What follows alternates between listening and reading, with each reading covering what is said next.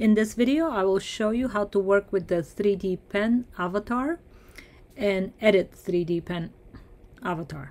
So let's open up a avatar of your choice.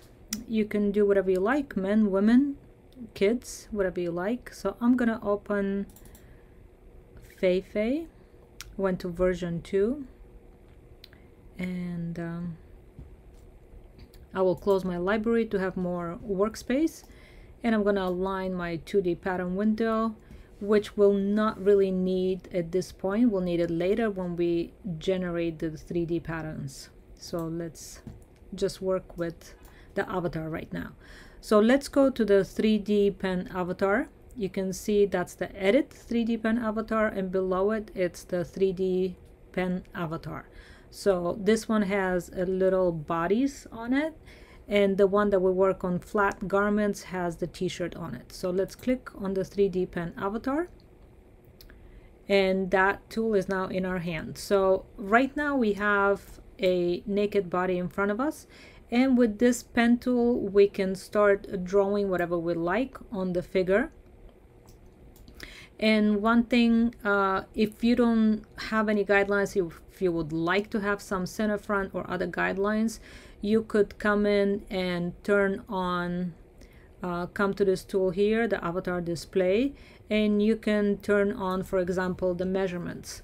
That will give you some guidance lines for center front, for center back, any kind of shoulders, or anything that you might like. So you can utilize these lines to give you better guidance of where your lines are. So you can keep them on or you can turn them off. Again, they're here under avatar display, and you can turn on show avatar measurements. Also keep in mind that you do need to have the show 3D pen avatar turned on, otherwise you're not going to see any of the lines that you're going to draw right now. So make sure that that is turned on. So let's give ourselves some guidelines to begin with. So I'm going to start with the center front. So I'm left clicking on the front, and then you can follow the line. If you want a perfectly straight line, just hold the shift, and that will not let you move away from a straight line. So I'm going to come below the belly, let's say right here. And if you're ready to finish, you can double click. So I actually clicked a couple of times. So left click once to start, left double click to end. So I'm also going to go to the back and do the center back line. So left click once to start, and whenever you're finished, you can left double click. So notice that I went below this line on both sides. That's because with the 3D pen avatar, you can crisscross lines, and you can snap directly onto the line that you've drawn. Now, again, the guidelines that you have, they're black, and the lines that we're drawing are black, so that might become a little confusing. But what you can do is you can draw your main lines, for example, center front, center back, maybe a shoulder line, and then you can deactivate them. So I'm going to do my shoulder line too. I just click the second time so I can finish that line. And if you need any kind of other lines, for example, a short sleeve or a mid elbow or a wrist, you can indicate those too. So I will actually turn this off because it's too many lines. So that's the 3D measurement, and make sure that the 3D pen lines are visible. So from here on now, you can start designing your own lines, whatever you like. So I'm just going to do some freehand design. Keep in mind, whatever you draw here, this is going to stay really close to the body. So that's good for close fitting garments. But then you can go to the 2D pattern window, and you can create whatever lines you like, and you can change the fit of the garments. So for here, keep in mind that you click once. Next time I click, that will be a straight line. So once I click on a line, it will close. You don't need to double click when you're coming to a line. And just like in draping, we're going to do just half of the outfit, and then we're going to duplicate it with symmetric sewing on the other side. So let's say that's our V-neck, and I'm going to come also on this side and finish off my line here. If you want to do a curve point, hold the command key on a Mac or control, and that will give you a curve point.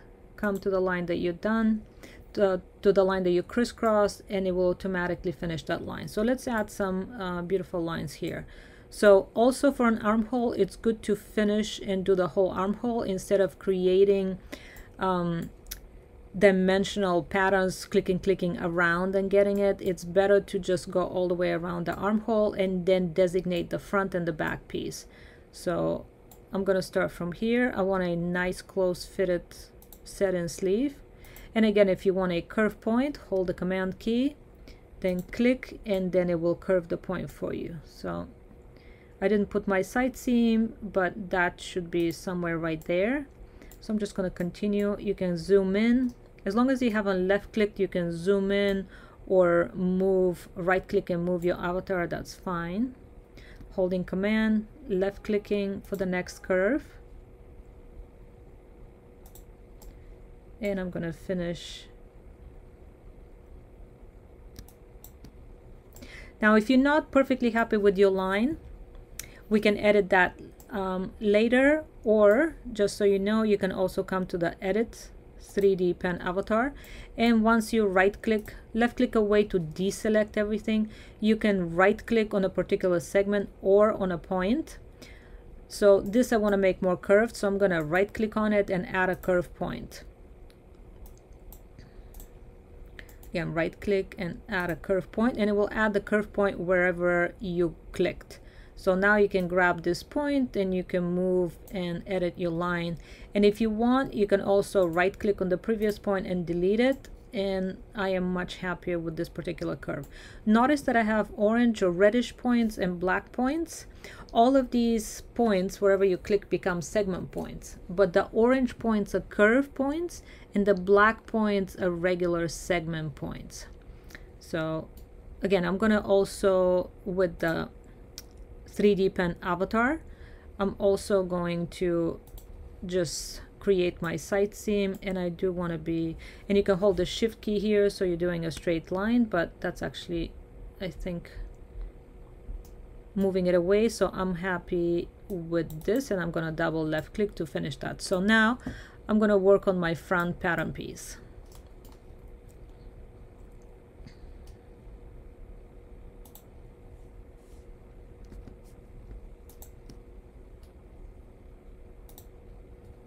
Notice how when I come to a line, all I have to do is left click once and that will finish that line. I'm going to make a second pattern piece here.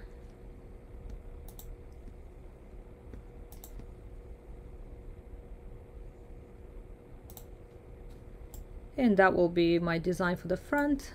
And now I want to close the bottom. So if you want to hold the shift key, it will give you a straight line right across. And you can just use that and then come and click on the side seam. And if it curved it in any way that you didn't like, you can always come to the edit avatar, 3D pen avatar, right click on the line and add a curve point, or delete a certain point as you like. So I am fine with this line right now. So I'm just going to do my back. And again, I'm going to click on this point because I do want to match with the front. And then I'm going to click, hold the shift to give me a straight line. It doesn't matter that it's not clicking exactly on that line. So here I got the straight line was actually, the straightest line was actually a little higher and above her butt here. So I'm just going to come to the 3D avatar, 3D pen avatar, and I'm going to add a curve point so I can move this to my liking. Move the line, let it go, and now that's fine with me. And if you want to add any additional pattern pieces here, you can do that with the 3D pen again. I'll add a couple of more pattern pieces. I'll match one here just for fun. I'm going to hold the command key to create a curve.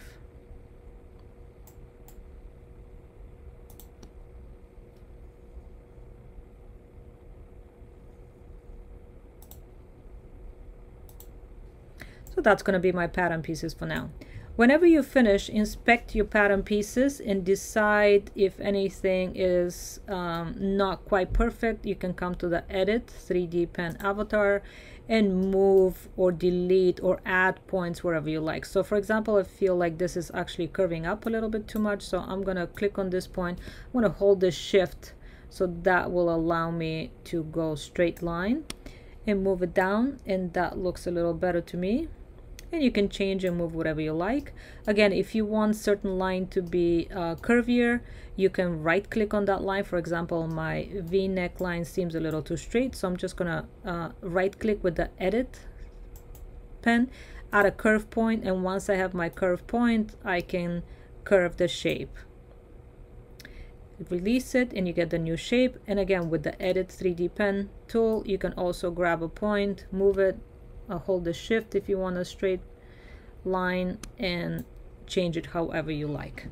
Once you're happy with the lines, the next thing that we're going to do is we're going to also flatten a straight line, and we're going to do that for all of the lines that we want to make sure that they're straight. So I want to make sure that my center front line, I did it with the shift, holding shift, so I know it's straight. But if you didn't do that, you want to make sure your lines are straight. So knowing any of the, even if it's just a section, for example, if I want this section to be perfectly straight, I can select that and flatten it. So I'm holding the shift key, and with the edit 3D pen avatar, selecting all of the lines that I want to be straight. So that's this one, still holding the shift, and it will select all of these segments, and even this one. So all of these lines that I want to be straight, once you select them, right click and flattening a straight line. So it's simply going to flatten those lines. And when you click away, you'll see that those lines are now a thicker black. That means that those lines have been flattened. So do that for everything you need to do. Edit all the lines or curves or anything else that you like to do. And when you finish with the design, make sure that all of your lines are connected and that you have actual pattern pieces there. And now we're going to utilize the next tool that is called Flatten. Flatten will allow us to create flat pattern pieces from the design that we just created in the 3D shape. So let's open up both windows so that we can see how this happens. So in the 3D window, you want to select all of the, make sure that you're in the flatten tool, and take a look at the writing. Select all areas to be flattened, then press enter. And that's all we have to do. But we'll press return on a Mac instead of enter. So all you have to do is click somewhere inside of the pattern pieces. And the trick here is, if you select just one pattern piece and click return, it will generate that pattern piece for you, but it will generate an individual independent pattern piece. And that's fine if that's all you want. But what we want to do at this point, what I would like to show you is that if you select all of the pattern pieces, so hold shift and select all of the pattern pieces that you want, and when you have all of them, just take a look around, make sure you have everything, and now click return or enter. It will not only generate all of the pattern pieces, but it will also sew them together. So it always kind of throws them around randomly, but it's very easy to figure out which one is which. Make sure that in the 2D window you have transform pattern tool or A in it, and when you click, so here I will also get the select move tool. When you click on a pattern piece in the 3D window, it will highlight which pattern piece that is, and we can arrange them. So I'm just going to move them a little bit, and again I'm going to click on the background to deselect, and now top front piece is this one, so this one, so I'm just going to grab it and move it, and I'm going to zoom in a little bit. And also I know that's my center front seam, so I'm also going to rotate it a little bit and then position it where it needs to be. This is the next pattern piece. Okay, I can see that that's this pattern piece. Next one is this one for the front, so I'm going to move this one here. I'm going to change a little bit, rotate my avatar, and now I want this pattern piece. That's this particular segment. Now this is for my back, and then this is my center back. So I'm just going to rotate that a little bit, straighten it, and now this is my back panels. So these are my pattern pieces, and we haven't simulated, but if I am to simulate, you will see that they get stitched together. I'm actually going to undo. Another way you can see it is click on the edit sewing tool, and you will see that you have sewing lines all around. So that is perfect because you don't have to stitch or sew anything. It is already stitched for you. The one thing that we need to do in the 2D window is we need to generate the other side of the garment. So with the pattern, transform pattern tool, I'm gonna select my front pieces, right click, and under clone pattern with linked editing, I will select symmetric pattern with sewing. So I'm cloning my pattern, getting my other front pieces, and I'm going to do the same thing for the back. Again, clone pattern with linked editing, select the symmetric pattern with sewing, and just place it on the other side. That generated all of my pattern pieces. Now they're linked with editing.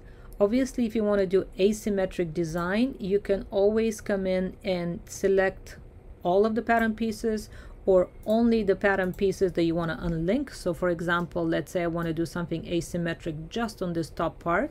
Left click on one, hold shift, left click on the other one, then right click and choose remove linked editing. You see now that they're not in blue anymore, so you know that you can do asymmetric design. And any point, anytime, you can also come back.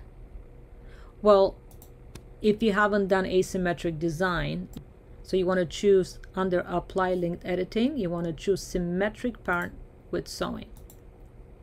So that will link them back together. But once you apply asymmetric designs, then you can't really link them back because they're not symmetric anymore. So this one got thrown away pretty far. So I'm going to come back and just bring it closer. Make sure that it is behind her. And then I'm going to come and bring it closer. And now I can bring it even closer to her to make it easier. And now I can click simulate. So the only thing that wasn't stitched was the center front. And we can easily do that with the segment sewing tool. And then